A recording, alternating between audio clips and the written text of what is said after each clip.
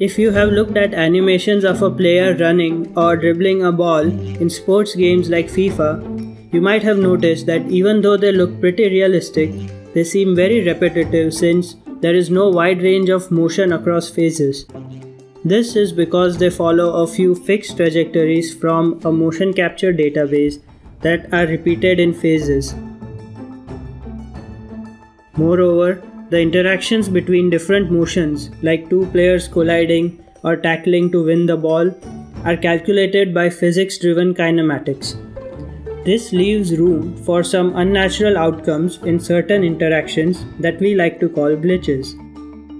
So today, I want to cover a paper that looks to address these problems by using deep learning to learn a general model of motion that can produce a wide variety of natural-looking animations of movements and interactions of players in a game. In this joint work by University of Edinburgh and Electronic Arts, the authors present spectacular results of their deep learning approach in a basketball simulation environment.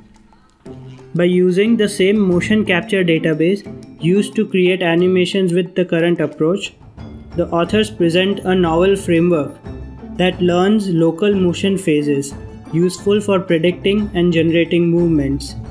These features focus on individual bone-level motions of the body as well as the ball, and later combine them to produce a single body-level motion. To this effect, it takes as input a high-level signal like a keyboard input to move the player left or right, and then generates diverse low-level motions thanks to a generative model. This generative model helps to avoid visually repetitive animations, thereby making the movements look more natural and realistic. By modeling the motion of individual body parts rather than the entire body, this framework also makes interactions between different players more realistic without having to hand code the physics behind such interactions. The resulting animations are truly marvelous.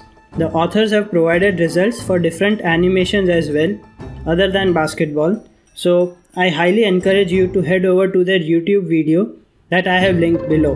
I think Sony should have used this video during their PlayStation 5 launch to get people hyped about the future games. What do you think?